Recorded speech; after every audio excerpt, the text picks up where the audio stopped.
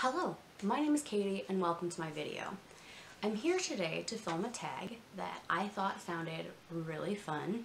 It was created by Renee over at the channel The Librarian of Alexandria, which is a fantastic channel name, and it is the Road to El Dorado book tag. Now, I adore the movie, The Road to El Dorado, and I thought the prompts were fairly easy and also just fun. So let's just dive into it. The first prompt is Julio and Miguel, a book featuring scam artists with good intentions and a heart of gold. The book I chose for this is Wolf by Wolf by Ryan Graudin.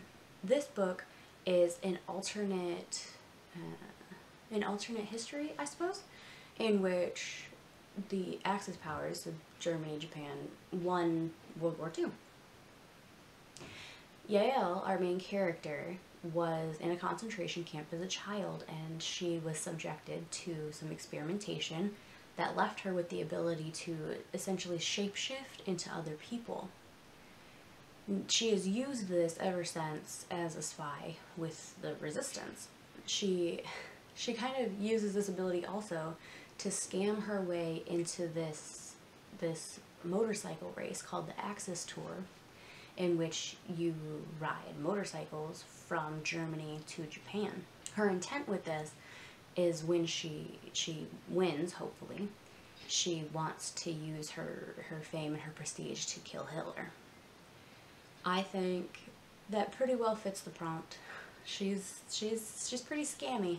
She uses her ability, but she has good intentions with it. The next prompt is Chell, a female character that is clever, quick thinking, and morally gray. For this, I selected Helene from the Ember in the Ashes series.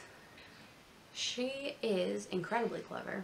She's quick thinking. She has to be because she's a mask.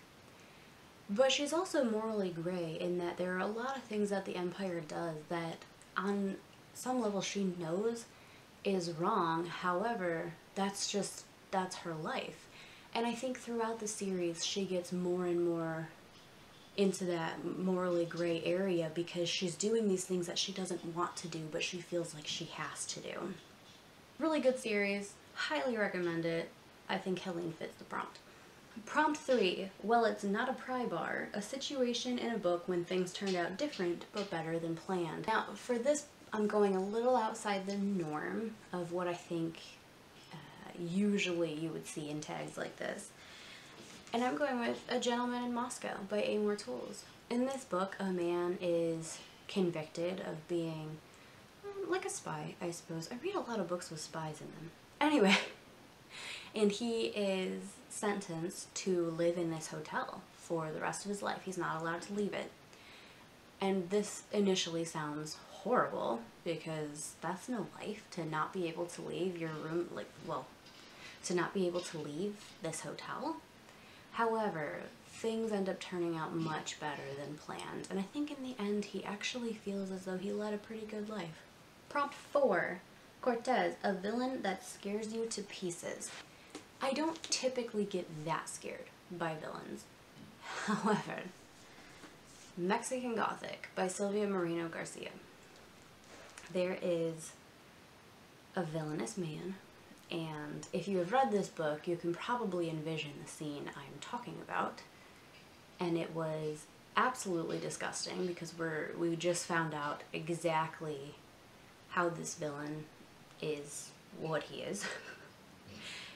And it was so awful. The description of the villain and what was happening to our main character, terrible.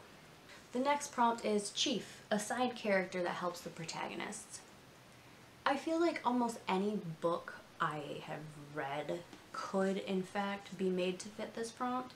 So I'm just going to use the one I'm reading now, which is Cibola Burn by James S.A. Corey.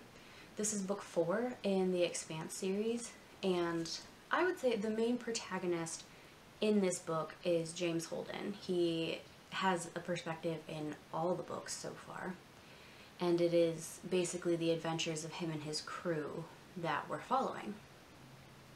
His entire crew, Naomi, Amos, and Alex, really do help him. There's a lot of times they help him, and frankly he does not deserve their help. He doesn't deserve them a lot of the times. But they're always there for him and they always have his back. So that's what I'm going with for this prompt. Prompt is Follow That Trail, a book that deserves a sequel. Now, I don't find that most books deserve a sequel. Even a lot of books that have a sequel probably didn't actually need one.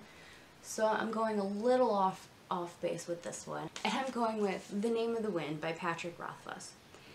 It's not that this book needs a sequel because it has a sequel. What it needs is the final book in the trilogy.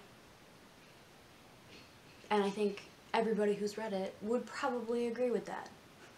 So that was the tag. If you think this is a fun tag, go ahead and do it. I tag you. If you could, please go out and check the original video. I will have that linked in the description box below. If you also have read any of these books, or if maybe you disagree with my selections, please let me know. I think it'd be fun to chat about. If you like my content, then subscribe. Stick around. Thank you for watching. I hope to see you soon. Bye.